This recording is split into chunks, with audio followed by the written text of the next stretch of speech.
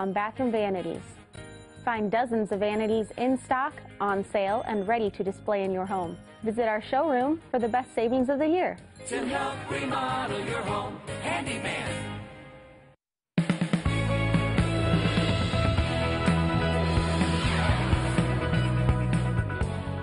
A new way for students to get health care. We'll take a look at why some schools are turning to telemedicine.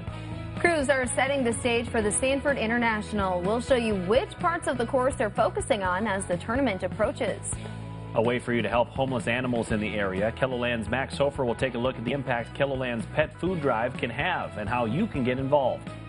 Good morning. This is KELOLAND on the go with all you need to know in news and weather as you start your day. We'll get to your top news stories in just a bit, but first let's get a check on our Labor Day weekend forecast with meteorologist Brian Karstens. All right. Yes, indeed. The Labor Day forecast upon us. Looks like it's going to start off a little wet here, especially in western KELOLAND. That's our focus right now for showers the next few hours.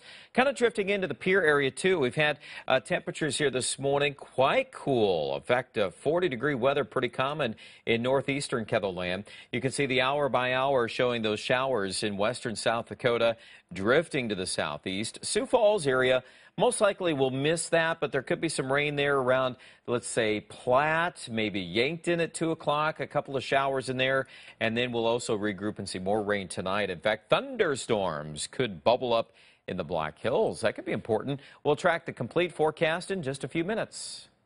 Thanks, Brian. Right now, you have the opportunity to help out animals in need. The KELOLAND Pet Food Drive is officially underway. Let's send it out to KELOLAND's Max Hofer for details on the drive.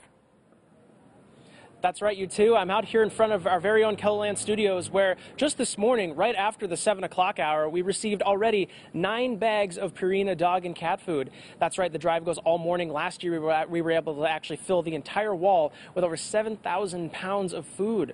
And so last year, that's how much we were able to raise. And the items they're looking for are Purina dog food. But if you have any other dog food, any other items, cat food, whatever you want, you can bring them right here. They're also looking for items such as like leashes, clickers, newspaper, anything to benefit the shelter overall.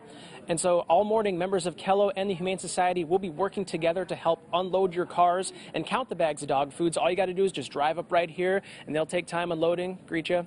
And now to get a check on how the day is going to be, I will toss it over to Brian Karstens for weather.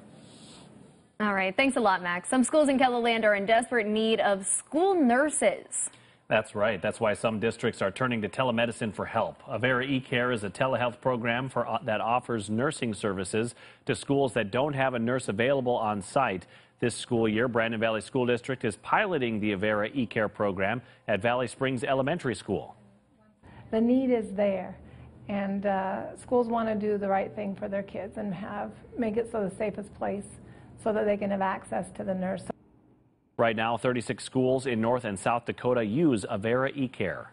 For the past 2 years, we've been following the incredible story of Trenton Bass, the young athlete who became paralyzed after a hit on the football field. Tonight, we have the next chapter in his life, and it involves special training for both him and his new dog. Trenton has a new service dog who is still in the process of getting certified. But Trenton is doing a little training of his own. He's learning how to drive in a specially equipped van made just for him. Watch students in training on tonight's Eye on KELOLAND at 10. Construction workers are digging deep into their toolkits before golfers pull clubs out of their bags at the Stanford International. Crews will soon put finishing touches on the skyboxes and chalets at Minnehaha Country Club ahead of next month's tournament. They're looking to add more spectator space as well as concession areas. The nice summer weather has helped keep the project on pace to finish before the start of activities next month. We are 100% confident we'll be in great shape. We've had great weather, and so that helps too. So it's been fairly dry and allows us to get a lot of stuff done that otherwise is a little harder. Crews are also checking out areas on the golf course where they can install more porta potties for spectators. The tournament kicks off September 16th. Brian? All right. Very good. Forecast here as we get started for this weekend. We're off and running in showers in western South Dakota. You can see that on Future Scan throughout the day. I would put those rain chances highest here around Chamberlain and Winter. Not heavy rain, but showers. And I think that for the later part of the day, Even Sioux Falls could get clipped to the southwest by some sprinkles, but we'll regroup tonight and you'll see more showers and thunderstorms in western South Dakota. The overnight is probably your best shot at rain as this gets going there along the Missouri River Valley.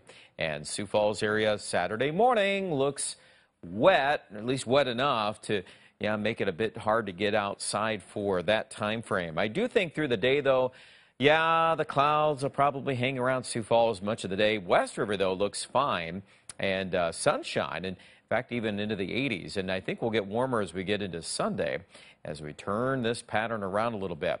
Rainfall projections through Saturday. Many areas will be under a half an inch of rain. There will be spots along the Missouri River Valley that will probably, though, get to that level. But flooding, heavy rain is not in the forecast. We do see warming temps, though, by Labor Day, 84 in Sioux Falls. We may slip next week a little bit, mid and upper 70s with some chances of scattered showers.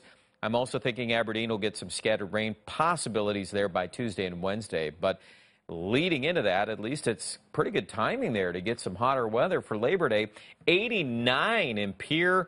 Looks like our forecast could even touch the 90-degree level in Rapid City before a chance of rain returns Tuesday into Wednesday, guys.